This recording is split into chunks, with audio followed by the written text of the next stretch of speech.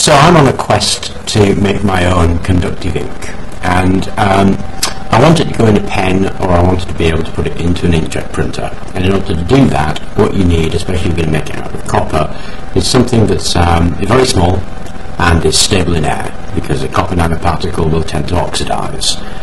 If it goes down below about 40 nanometers, I think, then it's bound to oxidise. So the only way to deal with this is to do it in some kind of capping agent. And there are lots of capping agents that are used. Some of the most interesting ones, incidentally, have been green tea. If you mix up some green tea and add it to your copper sulphate, it will in fact bring out the copper as copper nanoparticles. The only problem with that is the green tea has quite a bit of tannin in it, so when you reduce it down to try and get the metal particles back out again, what you do is get just a kind of a gluey brown mixture that's really impossible to do anything with. So I came across this method, and the method that I came across involved 16 hours of heating and stirring, and that sounded like a dreadful waste of time, dreadful amount of time to spend. So I thought I'd try and speed that up by making copper nanoparticles in a microwave using only copper sulphate and ascorbic acid. Now, I don't have some copper chloride, which is what this particular one uses. So I made the copper chloride by mixing the copper sulphate with some sodium hydroxide. That precipitates out as a kind of a green precipitate. You collect that on your filter paper, add some hydrochloric acid, and it goes like a bottle green kind of colour, which is your copper chloride.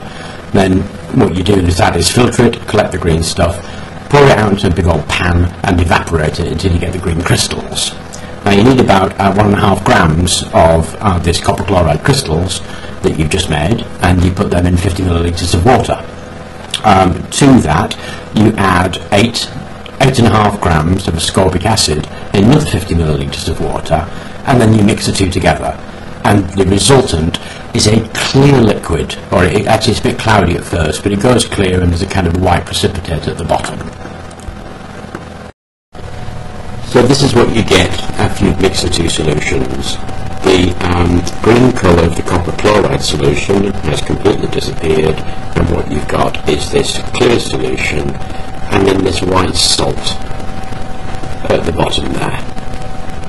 I think this white salt is the ascorbic acid that has covered the copper and dragged it out, and there are copper nanoparticles embedded in this white salt. But that's what it looks like just after you've mixed it. And the grease, take it on a plate.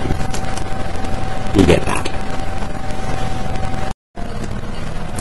So what I've been doing is putting this in the microwave at half power, that's 350 watts, and leaving it for 30 seconds, taking it out, swirling it, putting it back in, and this is after 3 goes. You can see it's gone this kind of yellow colour, and it's a kind of a yellow-orange colour. So it should be going that yellow-orange.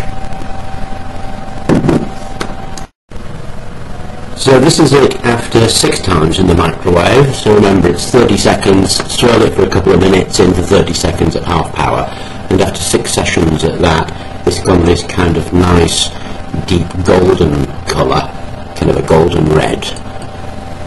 You still see there's some of those salts at the bottom, but they seem to be dissolving in this as it heats up. And that's after 9 goes in the microwave. You can see it's going this beautiful deep reddish colour. 12 times, and as you can see it's going brown now. So after you followed that routine for 25 times, that's what you get, this deep brown liquid here. Now 25 times may sound like a lot, but it isn't. It only takes about an hour or so. This deep brown liquid is a suspension of copper nanoparticles that is stable. They're about 4 nanometers in diameter. So I thought I'd share that with you and let you know how far I'd got. So once I'd done that, I painted it on a piece of paper, and if you look there, you can see that we've got a line of pure copper metal, and you can see it glinting when you hold it up to the light. The only disappointing thing about it is it doesn't conduct. Now there could be lots of reasons why it doesn't conduct. It could be because it's on the paper, it's absorbed into the paper. It could need some kind of annealing process. So I ought to try painting it onto glass really, and then popping it in the oven and see what happens.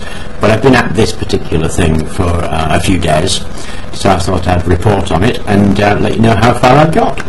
Anyway, give it a go, try and see what you can do about annealing it, and let me know.